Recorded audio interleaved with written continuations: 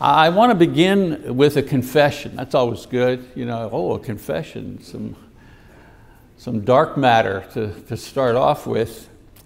I have been guilty myself of having had the elders for lunch. I don't mean they came over to my house and I fed them lunch. I mean, I've had them for lunch. They were lunch. I think you know what this means, don't you?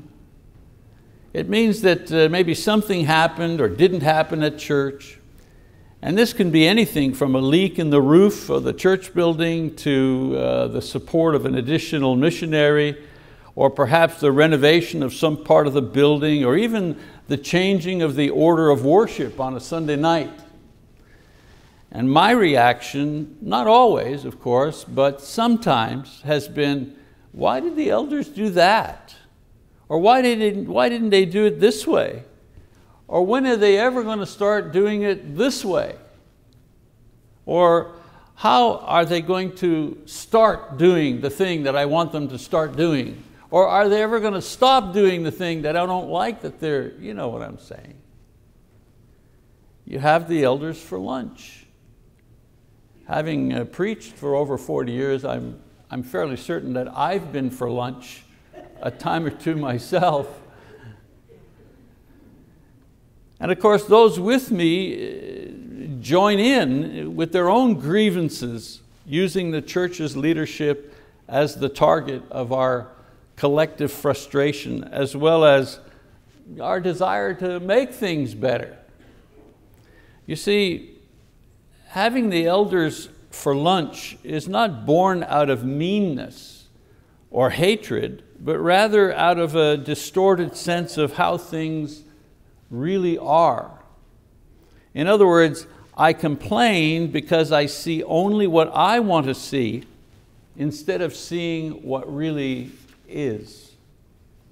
When I stop to think about it, I realize that my discouragement or my loss of enthusiasm and negative attitude begin to overtake my faith when I forget certain basic things. For example, I forget that the men who lead us are only sinful human beings, just as we all are.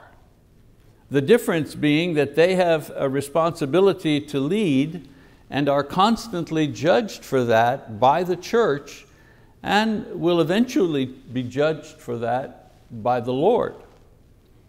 I need to remember that my role is not to judge. You see, God will do that, and He'll do it fairly when the time comes. Rather, my task is to love. My task is to support. My job is to pray for those who lead, because I also will be judged by God when the time comes. Romans chapter 2, verses 6 to 11. Another thing that I forget is the following: judging, complaining, second-guessing, murmuring, grumbling, these things are of the flesh, not of the Spirit. They're reactions, they're responses to disappointments or disagreements, and they are things that are from below, not things that are from above. And usually they lead to dissension and division and even heartache. If you're not sure this is so, then read the book of Exodus, or come to my Leviticus class and see the destruction that was caused by those who grumbled against Moses in different times.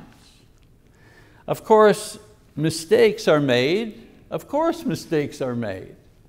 And less than optimum courses are sometimes chosen. And of course, leaders' weaknesses in certain areas are plain to see. However, our response to disappointment and the feeling of impatience when the changes that we want to see happen don't appear is not murmuring or silent rebellion. I think today we call that passive aggression. The true Christian response is prayer. Constant, fervent, directed prayer to the Father. You see, sometimes the most powerful spiritual posture is to be still before the Lord, because in doing so you demonstrate that the strength of your faith is more important than the strength of your ideas. Very important to remember that. The church belongs to God, not us. He can make it stand or He can let it fall based only on His will and power, not on my opinion or your opinion. Brothers and sisters, our task is faithfulness. If you're wondering, what's my job? My job is faithfulness. God can work all things, including disappointments and frustration, for good, even for the well-being and growth of His church. How do we know that persevering in faith and prayer and serving in times of frustration is not God's way of preparing leaders for the next generation? You learn to lead by managing to follow while you're frustrated. So in having elders for lunch, I forget that they're exactly like me. They're human. I forget that I can choose to react to disappointment and impatience from the flesh, which undermines the unity of the church, or I can react from the Spirit, which builds up the body and strengthens its weak spots, denying Satan a foothold from which he can cause harm. And I forget to focus on what is good, because pointing out and complaining on the weaknesses is easy. It's more fun, and it appeals to the sinful nature of my flesh. Therefore, like the title of this sermon says, what's so good about the Choctaw Church of Christ? If I tried, if I made the effort, could I find the good? Sure I can. Here's a couple of good things that I've thought of. First, what's so good about the Choctaw Church of Christ? Well, we have the correct biblical goal. That's what's so good about the Choctaw Church of Christ. Our goal is not to relate to the current generation's musical taste or dress or values, as many churches do. You know, they have good musicians in a band with performers singing modern Christian songs whose melodies are nice and memorable, and ministers in ripped jeans and t-shirts using slick graphics to punch up their lessons. I get it. I understand. You have to look and sound like the demographic that you're after. It works. Our friends here next door have 4 services with the same performance in each lesson every Sunday. And the very same performance that was on Sunday is repeated on Wednesday for those who come on Wednesday night. I get it. In their favor, I have to commend them for pouring a large part of their resources into their youth program, where they have several full-time staff members working just with their youth. I commend them for that. You see, their goal is to grow their congregation using the latest technology and church growth methods. I've been doing this a long time. I've been watching them a long time. I remember when they just first built that building, so I know what's going on. I know what the goal is. I know how they're approaching their goal. But you see, our goal is different. It's our goal, our mission statement, and it informs everything we say and do. Only 7 words. Here they are. Here's our goal. Our goal is to be a faithful New Testament church. That's our goal. Our goal in 1993, when I first came here, was to be a faithful New Testament church. And our goal in 2000 was to be a faithful New Testament church, and in 2015 it was to be a faithful New Testament church, and in 2023 it's to be a faithful New Testament church, and in 2043 it'll be, I pray to God, to be a faithful New Testament church, no matter what's going on across the street.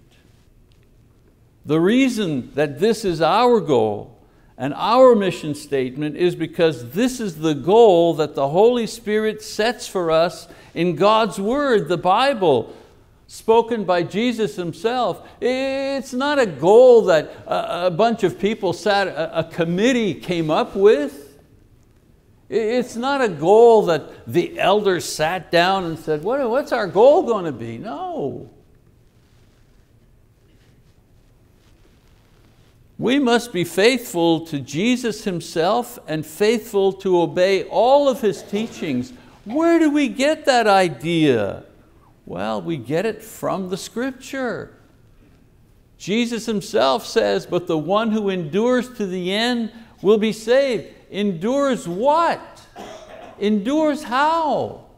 Well, the one who is faithful till the end will be saved.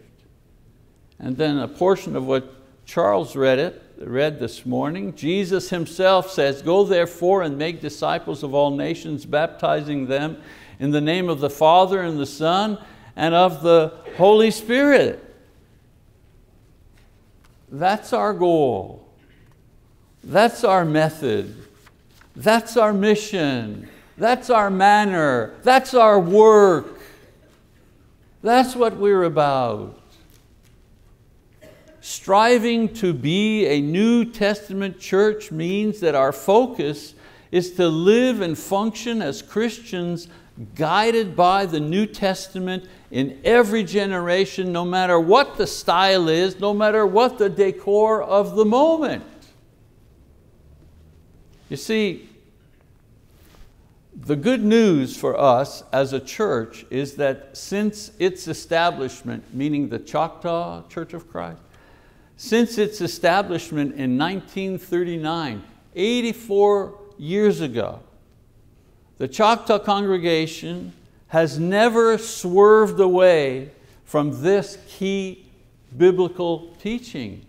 It was established in 1939 in Choctaw, actually outdoors. It met for the first 2 to 3 months out of doors in a tent, and then moved to a small rented quarters. And in 1939, the brothers and sisters who gathered to be the Church of Christ in Choctaw, all they wanted to be was a faithful New Testament church here in Choctaw. That's all they wanted to be. From back then, when Choctaw was just a small town, a rural congregation, until today, as we are becoming an assembly of middle-class professional and business owners, our goal, preserved and promoted by our leaders, remains the same. We strive to be a faithful New Testament church, nothing more, nothing less. 84 years ago, most of the people wore jeans and long dresses to come to church. And on Sundays, most of the men wore suits and ties. Today, we dress differently. We wear jeans anytime. Only the preacher's wearing a tie, and even not only the preacher. When Jesus returns, He will not be looking for the largest church. He won't be looking for the culturally relevant church. He won't be looking for the most influential church. No, He'll be coming for the church who has been faithful to His word. In other words, He'll be looking for faithful New Testament churches. Whether they are 5-member house churches or 5,000 strong mega churches, His criteria will be the same for all. Have they been faithful to my word? Not how did their preachers dress? That'll count for nothing. So what's so good about the Choctaw Church of Christ? Well, it strives to be a faithful New Testament church. Secondly, what's so good about the Choctaw Church of Christ? Well, we have kept the Great Commission. Jesus expressly said that we are to make disciples of all nations by baptizing them in the name of the Father, the Son, the Holy Spirit. That wasn't just a suggestion.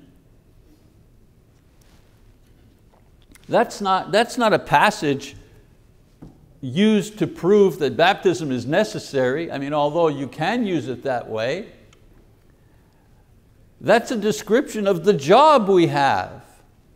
There are many churches who have grown to quite a large number by making disciples, by accepting Jesus as the personal Savior, or by accepting Jesus as a personal Savior, or by answering an altar call, or by speaking in a tongue. But this is not what Jesus taught. This is not what He commanded in His word. Being a faithful New Testament church means preaching the gospel that Jesus preached and making disciples in the way that He instructed us to make disciples. And that's by preaching the gospel and then baptizing or immersing in water those who believe and repent of their sins. That's the New Testament method. Of course, this is slow. Of course, it's complex. Of course, it's inconvenience. It's a lot better to save some. Wouldn't it be a lot better if He would have said, just yell out and say, everybody who loves Jesus, raise their hand, and people would raise their hand and go, okay, you're all saved. Man, I'd go for that. But that's not what He said. That's not what He taught. Being a faithful New Testament church is being faithful in the way that we teach the New Testament. The good thing about Choctaw is that this church spends over 30% of its budget on the work of evangelism here in the United States and in several countries around the world. Let me just give you the results. In Choctaw, in this congregation, we had 12 people who were baptized. Because of Bible Talk, we know of, because of our mail, because people wrote to us and said, hey, thank you so much, I've been studying with Bible Talk and I was baptized yesterday. Or we gave them a reference. People said, I live in New Zealand, where do I go to be baptized? And we found them a church and we connected, that's how we know. Well, we had 23 of those in last year, in 2022. World Bible School reports 18 baptisms, same thing. They get letters and pictures. They had 18 baptisms last year. Not World Bible School all over the world. I just mean right here in Choctaw, our edition of World Bible School had 18 baptisms. In Haiti, before he passed, they sent us a report. 19 baptisms in Haiti. In Kenya, Jeffrey Karima, 93 people confessed Jesus, repented of their sins, were baptized. And our newest missionary in Zimbabwe sent us his records. 36 people were baptized. That's 201 baptisms last year because of what we do. They would not have happened if we would not be here doing what we do. And every single one of them was work. Somebody had to be taught, somebody had to go to somebody's house, somebody said, hey, I'm ready to be baptized, can I come now? Sure, it's only Tuesday and it's 10 o'clock at night. Sure, let's go to the building and yeah, turn all the lights on. Oh, the water's cold, we don't care, let's go in the water. You know, 201 times, and I won't complain about the water here because in Zimbabwe and in Kenya, well, let's go down to the creek. A lot more difficult than just, yeah, I love Jesus, okay, you're going to heaven.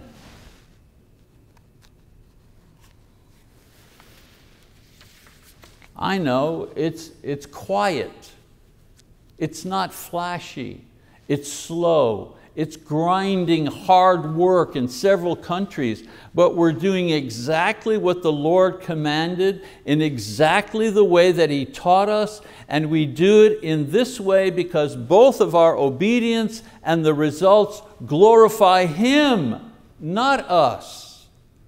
And that's what a faithful New Testament church does. It obeys Jesus Christ in what He taught in order to give Him the glory, not us the glory. And so what's so great about the Choctaw Church of Christ? Well, it's a faithful New Testament church, and we have obeyed the Great Commission. And then number 3, we survived COVID. This might not sound like much, but if you look around, not just at the group across the street over here, but if you look at sister congregations, you'll see that this was quite a feat. And what you might not know is that this success is largely due to the wise decisions made by our elders. You see, we were first to offer a complete service online, as all the elders and all the ministers, along with many of the deacons, would come to the building every single Sunday to conduct a full service for members online. You might not remember that, but when COVID hit, everything shut down. And I mean, it was shut down tight as a drum. And I remember I was still working as a minister then on staff, and the elders had a meeting. They had to decide, what are we going to do? And so they decided, let's have our service. And because we had experience in streaming, because of Hal and others that worked in the booth, we already had the system in place. And so all the elders would show up, and if you remember, you would dial in Sunday morning at 10:30, and you would have announcements, and Titus would be leading singing, and Marty would have a sermon, somebody else would have the communion. In other words, you had a full service online.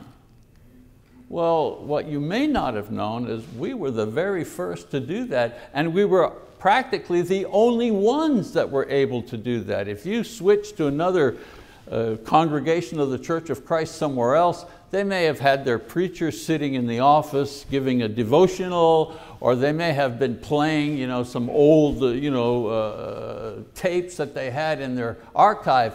But a live service online, fully loaded all the way, prayer requests and all, yeah, we were the only ones. Others followed suit, but we were the only ones who did that.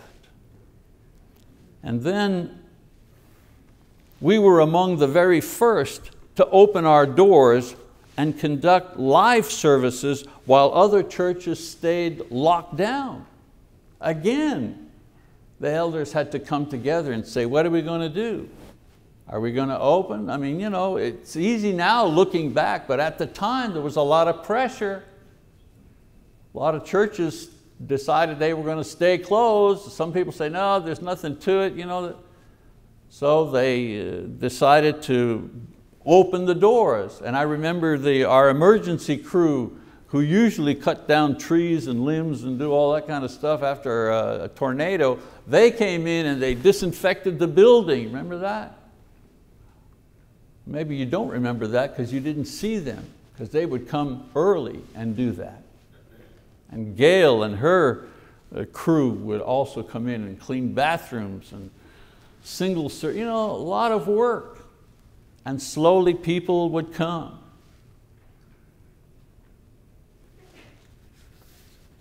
We took a lot of criticism because of that.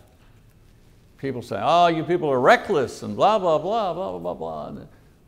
But the question was, what does a faithful New Testament church do? Well, it meets and it worships God. And it has faith that God will protect us. And then we again were among the first and few to return to a complete slate of morning service, evening service, Wednesday service, a full youth program, complete Bible school from cradle row all the way to adult classes. In other words, we played offense while others were playing defense. Many churches have not returned to complete function to this day. And many of them have now canceled Wednesday service and Sunday night service because that died out. I mean, you stay closed for a year, you know, people, they end up doing something else.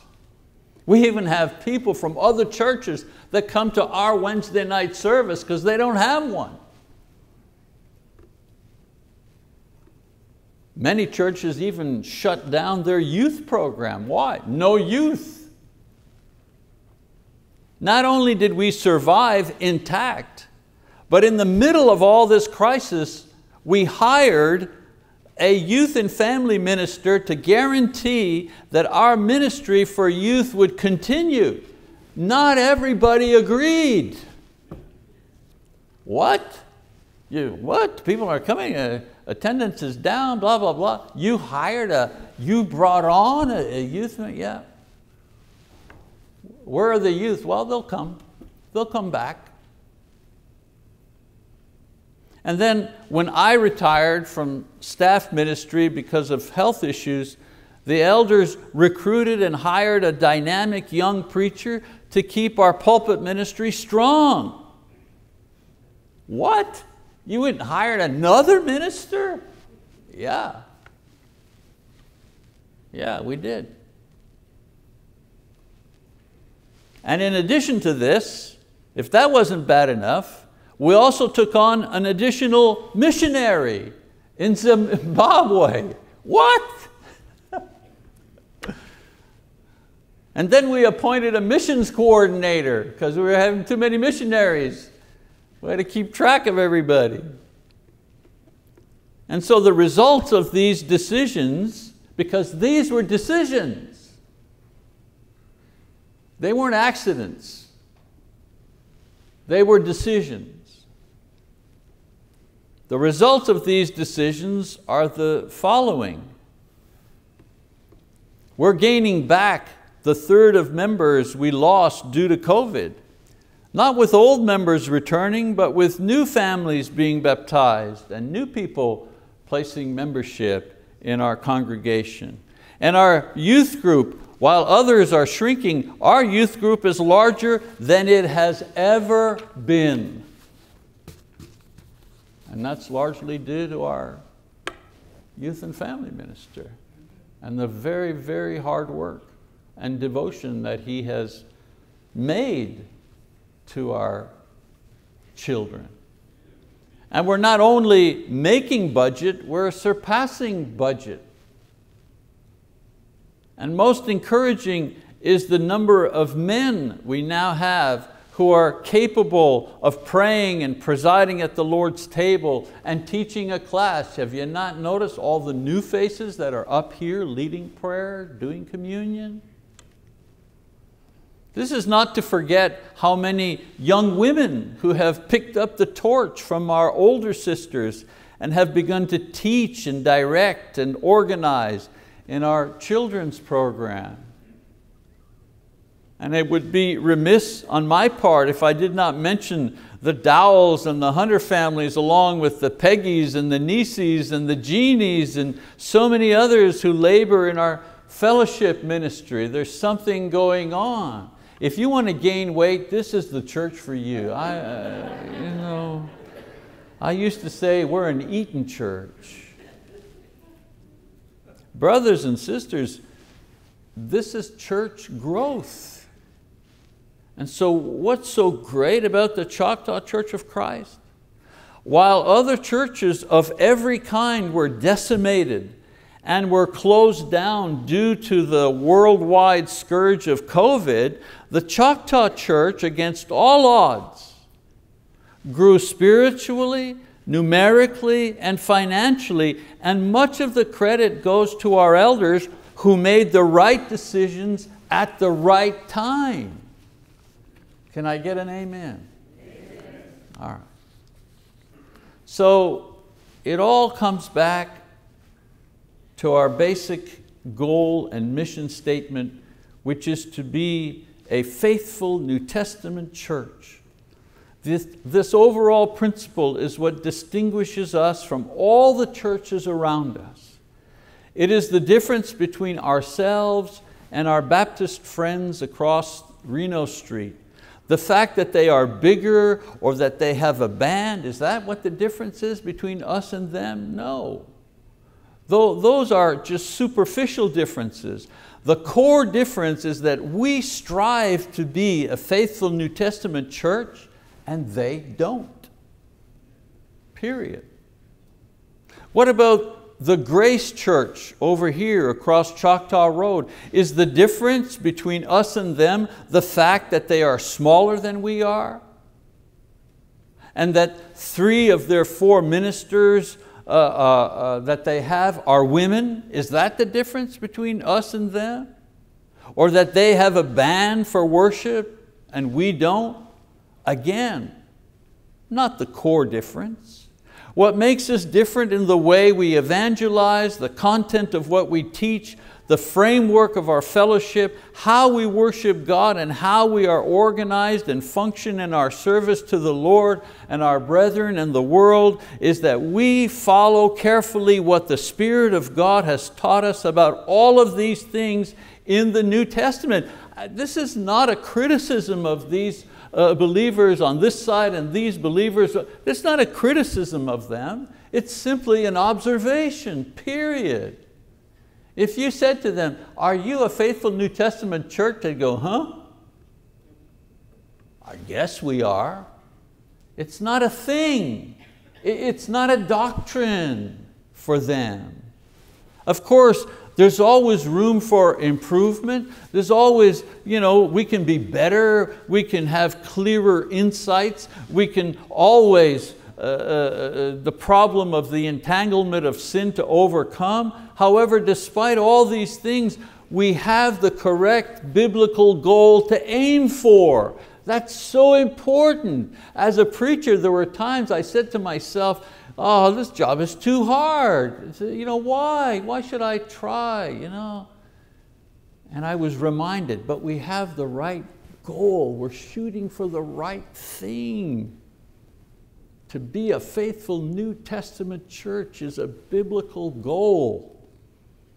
This is our guide in the effort to avoid doctrinal and application errors that plague so many church groups today who are sincere in their beliefs, but they lack an overriding biblical principle to avoid error and worldly practices that creep into their assemblies. There may be more pandemics, brothers and sisters. There may be more economic collapse, a war with Russia, more Chinese balloons overhead, or robots trying to take over the world. What are we going to do? Well, we continue to be a faithful New Testament church as we have been since 1939, through wars, depressions, droughts, civil unrest, the hippie generation, the first man on the moon, the arrival of the internet, political scandal, electric cars, and the invention of artificial intelligence, we at Choctaw remain rooted in the fertile soil of the New Testament, and we continue to bear fruit in every season as a faithful New Testament church. And returning to the issue of leadership, we should be thankful that despite the normal flaws and limitations of being human, our present elders have managed to keep this church aligned with this most basic objective without turning us to the left or to the right, despite the pressure to do so. And for this, I commend them, as we all should. Another amen, please. Amen. The time will be upon us soon enough when there will be a changing of the guard, and other men will be charged with leading this congregation. And now I speak to these men. When your turn comes, work with all your might to make things better, to serve using all of your gifts, to get things done that have been neglected. But remember one thing as you go forward into an unknown future. The goal remains the same, and you will be judged for your ability to maintain this congregation as a faithful New Testament church. Do not forget that. Do not forget that.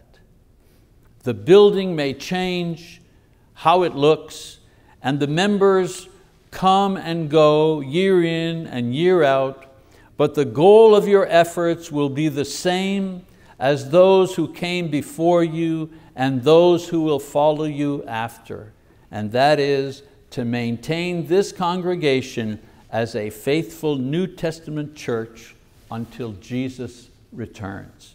One more amen. Amen.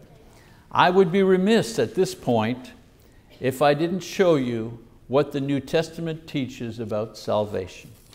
For those who believe that Jesus is the Son of God, hear from Jesus' own lips is the shortest, clearest, and most concise teaching in the New Testament about salvation. In Mark 16:16, Jesus himself says, "He who has believed and has been baptized shall be saved, but he who has disbelieved shall be condemned."